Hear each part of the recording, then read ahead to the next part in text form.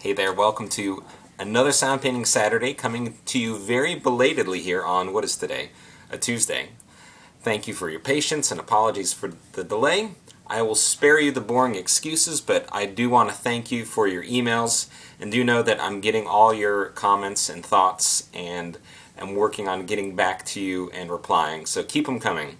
It's been some lively discussions, and it's my turn to reply to you either by email or by Skype, so thank you.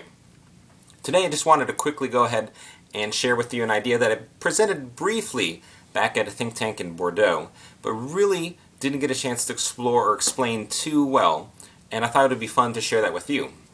As you know, I've been really obsessed with not only delving into the possibilities of sound painting, but also looking at languages, or I should say maybe a system like Butch Morris's conduction, and trying to figure out what I can learn from that and apply it to my work as a real-time composer.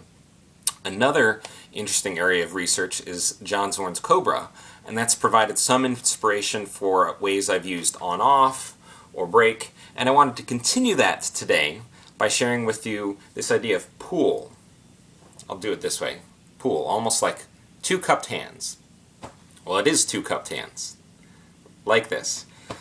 And it's a real shortcut for a following complex phrase, which is, if you're currently playing, cut off, go to stillness or silence, or change with contrast.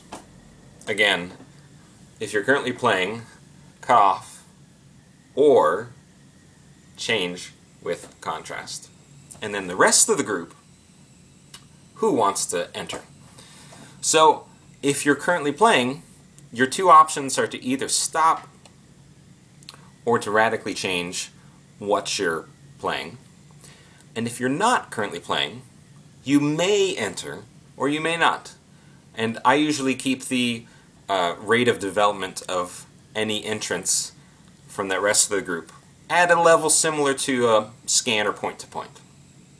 So it's a really quick way to change states, and it almost feels to me maybe in some type of play-can't-play or some type of cell family.